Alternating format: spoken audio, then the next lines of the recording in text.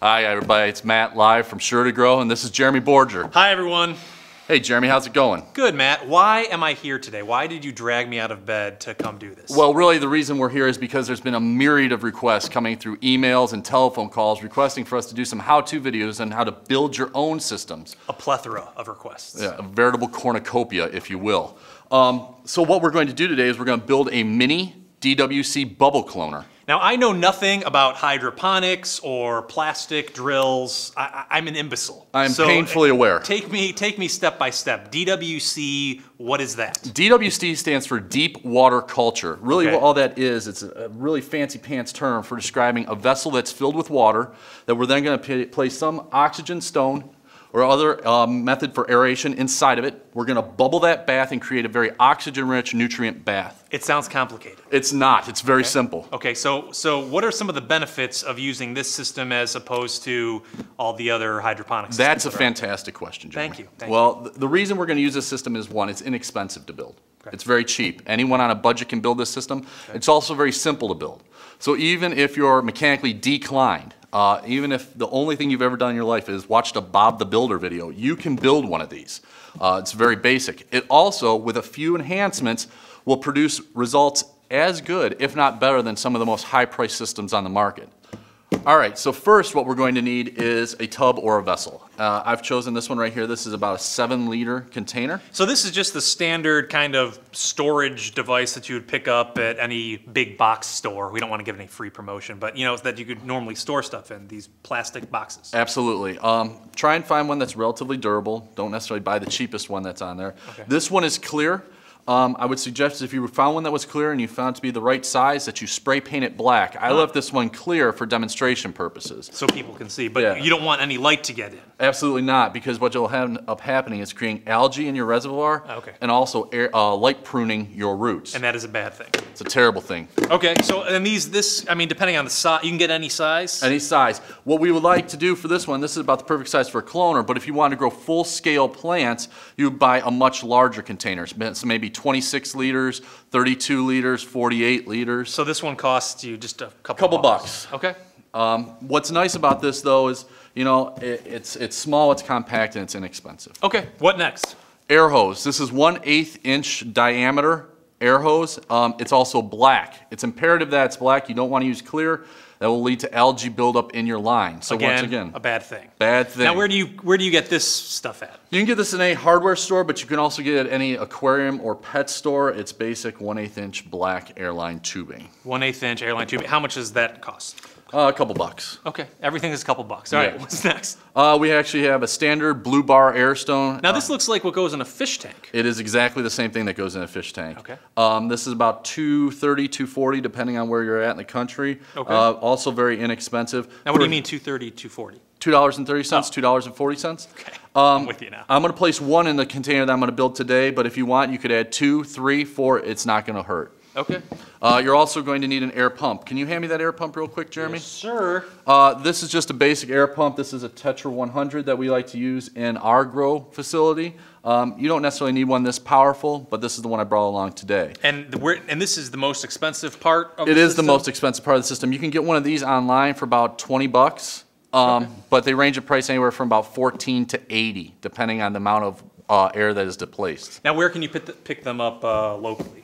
Aquarium store, once again. Okay. Pet shops will have those on hand. Okay, cool. And is that all we need? That's all we're going to need to build this system. Okay. But what's great, like I said before, if you wanted to build a larger system, you don't have to just use our handy 2-inch cloners that, by the way, fit all the existing systems that are on the market. You can also use some of our larger inserts, like the ones we have here. So what you would do with a larger system is you would buy a larger vessel, cut a larger hole in the top, slide one of these nice net pots right in the top, take our insert, plug it right in, and you're done. So Sure to Grow has all these sizes you guys have, depending on what size of system you want to build. It's absolutely amazing. Yeah, we make 10 different sizes. So now, regardless of the system size, we're going to make an insert for your application. Do you use different inserts depending on what you want to grow? Well, it's going to depend on the size of the plant. The general rule of thumb, the larger the plant, the more substrate you're going to want. So in this circumstance, you know, for a plant like a pepper or a tomato, this might be nice. If you're doing basil or thyme or some type of herb, this pot would be more than sufficient. Since we're doing cloners today, we're going to go with this nice 2-inch cloning puck, specifically designed for this application. Okay, so what do we grow for something like this size? Well, this isn't really a grow application. This is the propagation of a cutting. So we're going to take a cutting of a plant, we're going to slide it right into this longitudinal slit, Okay. close it right up, plug it in the top, and what we're going to do is we're going to fill this with water, and through a course of 7 to 14 days, that cutting will produce roots. Okay. So you're going to create a genetic replica of the original mother plant. Let's do it. All right, let's do it. Let's build this thing. I'm ready, Matt. All right, so what we're going to do is we're going to take a 1 3/4 inch hole saw, and we're going to drill some holes in the top of this. This one would be perfect for about 6 sites. You don't want to crowd it. So go ahead, drill that first hole. So this Jeremy. is a standard drill, and it's got a 1 3/4 hole saw bit on it, which is perfect for our 2-inch cloner. All right, easy there, Tiger. Whoa. Easy. Now you want to use a drill bit that is a little bit smaller than the cloner so it doesn't just fall through. That's correct. And I like to use a hole saw and still have a paddle bit because it seems to give us a much cleaner cut. So once you got the hole drilled in the top like this, you can take the cloner, plug it right in, and done. And for the sake of time, we've already went through and we built one. This is kind of like when they bring out the finished pie That's on a correct. cooking show. So as you can see from the top of this lid, we've made this into a 6-site cloner with 6 STG cloning inserts. We can plug the top right on, snaps right on, but what we have to do is we have to install that air stone that we talked about earlier. Okay. All right, you want to do this? All right. Slide it right through the hole in the back. So you have to drill a hole in the back. Yeah, that hole is about a 3/8 inch hole. You want it to not be snug, but you don't want it to be too larger either, and you also want it to be above the water line, obviously. Or else you're going to have that flooding problem that we talked about earlier. Plug that right in. All right. Let's drop that in there. And if you want to plug this into the pump, Okay. I'll snap the lid on, and then you can plug the pump in. Now, why do you need bubbles?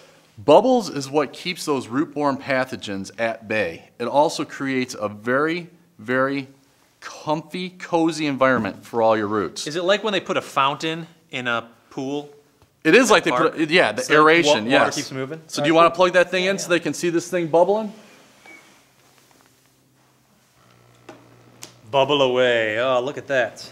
So as you can see, we're generating bubbles. We're creating a very nutrient-rich environment. We have 6 of the STG cloner inserts right in the top. What I want to do right before we go is to show you exactly where you would like to have this cloner placed. If you plug it in right like this, you want that stem to be just below the water, about 1/8 of an inch. Okay. That's ideal. All right, cool. Pretty easy, right? Yeah, even I can do it. Very effective, very inexpensive. So we spent the last couple minutes discussing how to build this system, discussing the materials involved in the system. Yeah. I also want to talk a little bit about the Storm Series inserts that we just brought to market. These inserts are designed as a complete replacement for Hydroton. You saw the 2-inch clipper cloner that we used in this system here, but we have, like I said, 10 varieties, 10 different sizes to fit every application. It's pH neutral, it's inert, and it's sterile.